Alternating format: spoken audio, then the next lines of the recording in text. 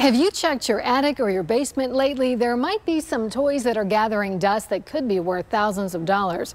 And right now you can bring them to the Toy Scout to see exactly how much they're really worth.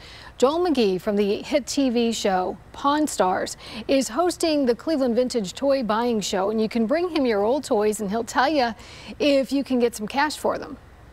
You know, it's the thrill of the hunt. You know, you never know what's going to be around the next corner, and I love it when somebody has a bag and they pull out, in my case, earlier today, it was my Hot Wheels cars that I had when I was a kid.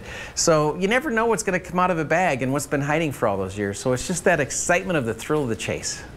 He has been traveling with some pretty unique old items as well. He has a Superman lunchbox from 1954 that's worth between $30,000 and $40,000. You can bring him your old toys at Courtyard Cleveland Independence between now and Wednesday.